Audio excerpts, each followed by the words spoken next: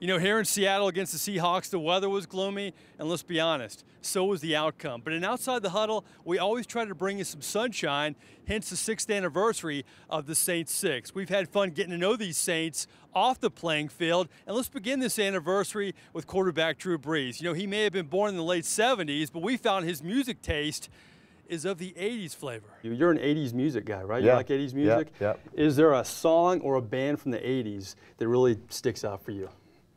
A lot of bands there. There's a lot. A lot of one-hit wonders. There's a lot of one-hit wonders. Yeah. And so really what I am is like 80s on 8, you know what I'm saying? Like XM Satellite Good Radio. choice, and it's just, hey, let's just, and you're going to hear 90% one-hit wonders, right? Oh, yeah. I don't really know if there's like a number one. Like My Sharona, you know, no one-hit wonder? Sure, yeah. No? 8675309. I mean, you got, you know, all those. They're good. Little White Snake. Wow, nice.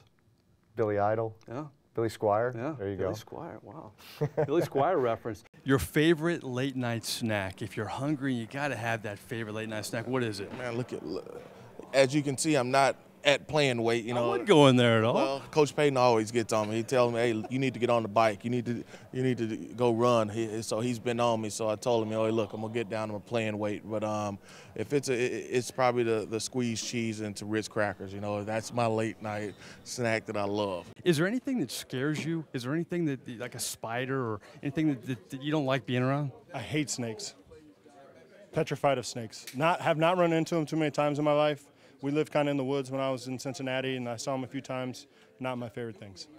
Right off the bat, good answer. If you could play a position in any other sport and be the best on the team, what sport and what position would it be? Probably bullpen catcher in Major League Baseball. I think that might be the best job in sports. You get to hang around the ball field and kind of get the best of both worlds. Not too much pressure and get to mess around with the guys. What's something, a movie or a TV show you got to stop at every time and either watch the rest of it or at least watch a portion of it? Phineas and Ferb.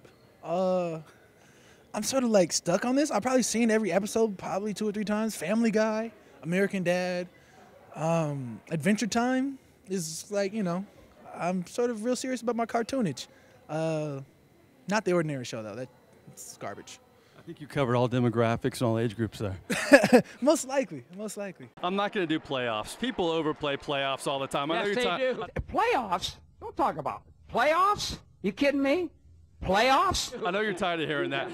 But do this for me. Could you use the phrase diddly poo in a sentence for me at all? No? No, to me, let me just tell you something.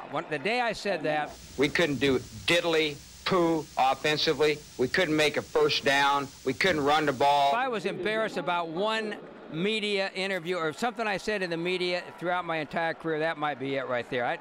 That bothers me. I don't want to say it. Okay, we'll end on a better note. Something else. Okay, playoffs, okay. That'll be interesting to Saints fans. Well, listen, you've been a great sport, and I appreciate your time. Yeah, whenever we can get the words diddly poo in an Outside the Huddle show, we're going to take full advantage. We appreciate past and present Saints being good sports, and the good news, we have many more Saints 6 segments in the future. That's the story here in our Saints 6 anniversary from Seattle. Mike Neighbors for Outside the Huddle.